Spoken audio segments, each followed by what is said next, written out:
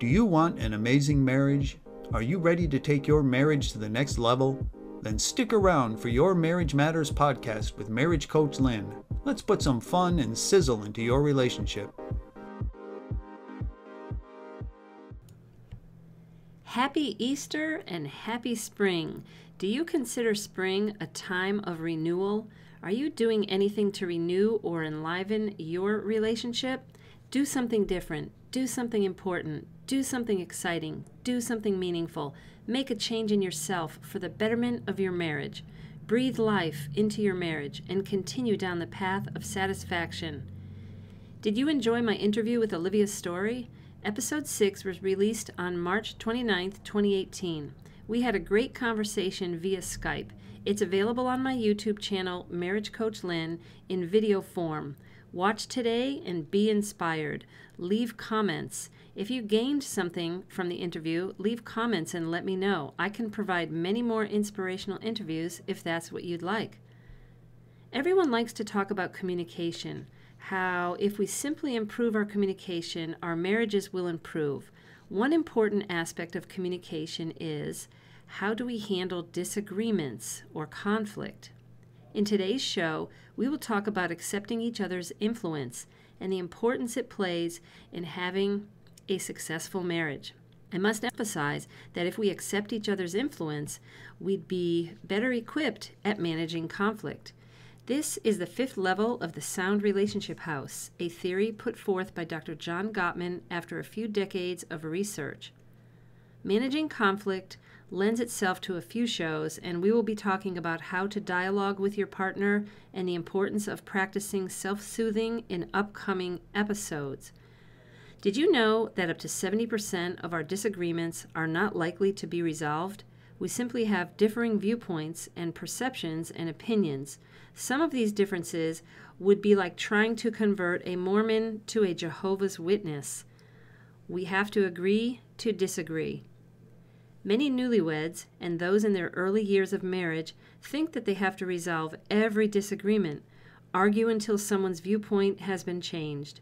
We run into problems if our goal is to convert or persuade someone of something contrary to what we believe. We need to maintain honor and respect for our partner as we dialogue, not focused on resolving everything at the expense in order to get a win for ourselves. It's more important as we discuss difficult issues to understand each other's viewpoint, to truly care about our spouse's viewpoint, and not be so focused on our own opinion. Today's topic is accepting each other's influence. What it is, what the risks are if you don't accept each other's influence, and what the payoffs are. In addition, I'd like to show you that if you accept each other's influence, you will most likely deal with conflict smoothly and painlessly. Is this something you'd like to have more of in your relationship? Accepting someone's influence means you not only take into consideration your partner's thoughts, feelings, and values, but that you truly listen and care.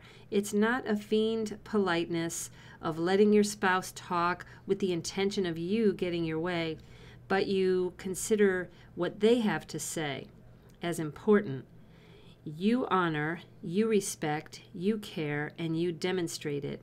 You accept their influence when it comes to decision making. There is an equal sharing of power. No one bulldozes over anyone. Here are 5 questions for you to answer true or false. Number 1, I am interested in my partner's opinions on issues in our relationship. 2, I don't try to convince my partner to see things my way all the time.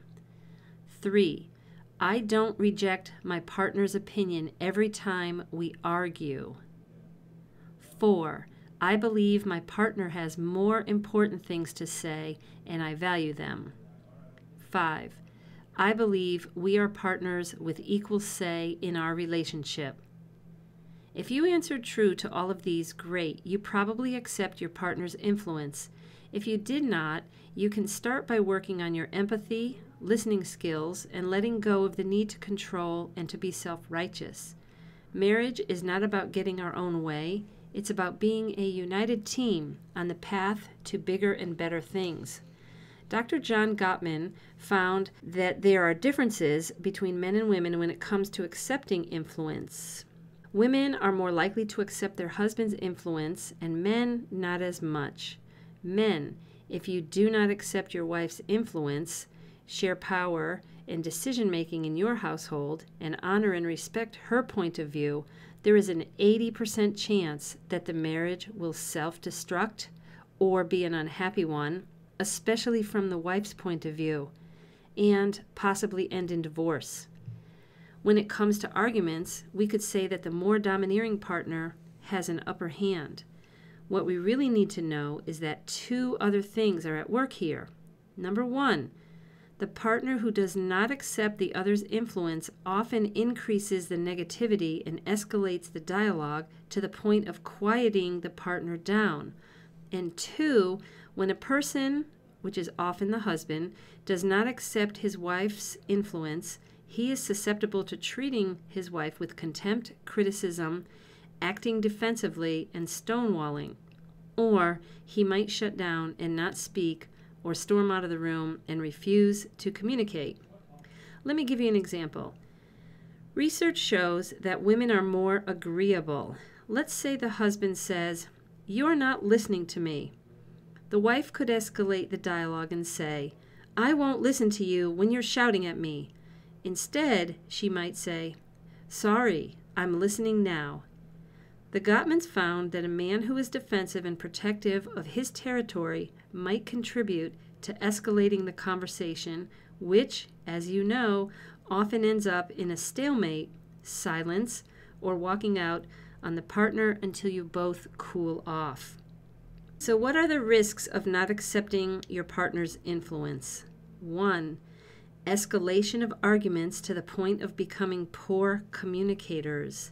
This leads to number 2. Over time, you have a shutdown, a slow estrangement in your relationship. You give up, give in, and grow apart. Number 3, the third risk of not accepting your partner's influence is instability in the marriage. After a while, you don't know where you stand. The honor and respect goes out the window. Ladies and gentlemen, married and unmarried listeners, you run a grave risk if you don't accept your partner's influence. One of you will probably be unhappy for a while, and then both of you will be unhappy. Is this what you want? So let me talk about the payoffs of accepting influence. Wives of husbands who accept their influence are less likely to be harsh with their husbands when difficult topics emerge in the marriage.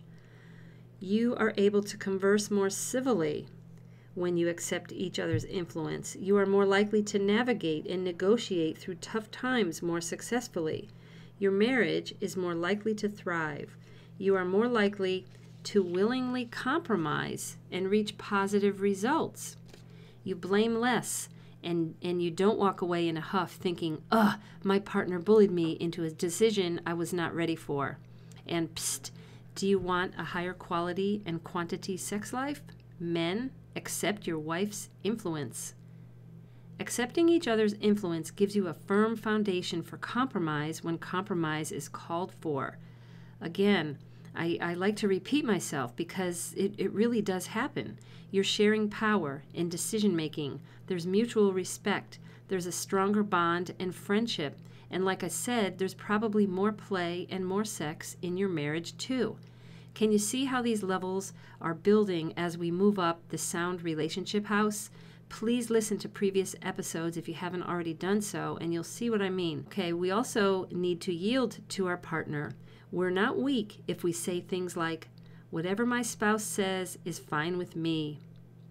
It's funny to see young married couples who keep track, who pay attention to a sense of fairness, who want to dump on their spouses what they don't want to do.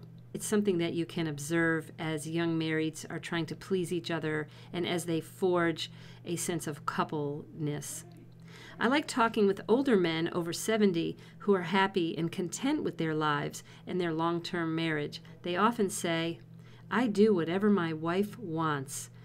Or maybe, we think that he's a wimp or he's passive, but he's not.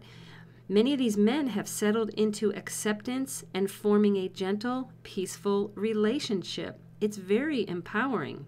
Another little fact, Women will bring up difficult relationship issues over 80% of the time, and men often like to avoid discussing. Why is that? Well, it's partly related to shame. A man feels he needs to fix problems and fix them soon. He feels burdened, so he doesn't want to be reminded of inadequacies that he feels. This doesn't mean that the marriage is troubled, not at all. It's a natural human reaction and response. What men can do who are listening, you can simply remember that you are a team. It is not to be taken personally. Discussing issues in your marriage is a great opportunity to simply sharing. Accept each other's influence and realize how important it is to the health of your marriage. When you go out to dinner and see older couples chatting with each other with fondness, smiling, and relaxed, I bet they both accept each other's influence and that they have a good marriage. For today's exercise, I want you to ask your spouse, "What's it like being married to me?" And just listen to the reply. What's it like being married to me? We've come to the end of another episode. Remember to check out my website, marriagecoachlynn.com, YouTube channel Marriage Coach Lynn. Did you know that I started a Facebook group titled Your Marriage Matters Podcast? That's a place for you to talk about the topics discussed on the podcast. I have many more followers on my Facebook page, though, Marriage Coach Lynn. As always, you can write to me at any time. My email address is lynn@marriagecoachlynn.com. Tell me what you liked about today's episode, and please post a rating and review. Until next time, make your marriage great.